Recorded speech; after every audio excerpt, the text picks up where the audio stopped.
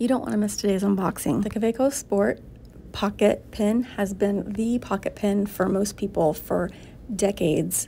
And now, in 2024, Kaweco released a piston filler version of their beautiful Sport pocket pin. There's two options. You can buy the fountain pen alone, or you can buy what they call the starter kit that comes with a bottle of ink.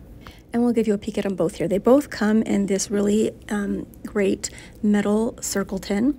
That's a different look for Kaweco. They usually do more of a rectangle shape for their tins, but it's a fun way to differentiate this exciting release. The pins will come with the Kaweco materials, just like they normally do.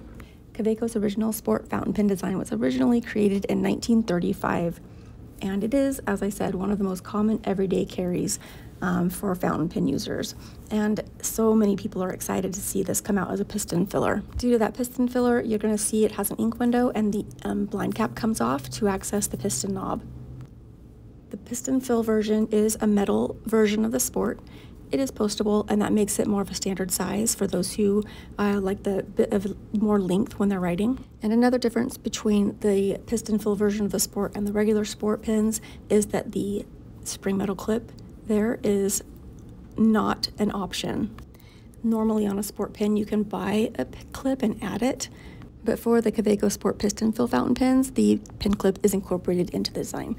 This is a quick peek at the bottle of ink that's included if you order the fountain pen starter kit. I love that they kicked off the piston fill version of their Sport with a classic black matte with gold trim. You need one. Shop your Kaweco pens at penchalet.com.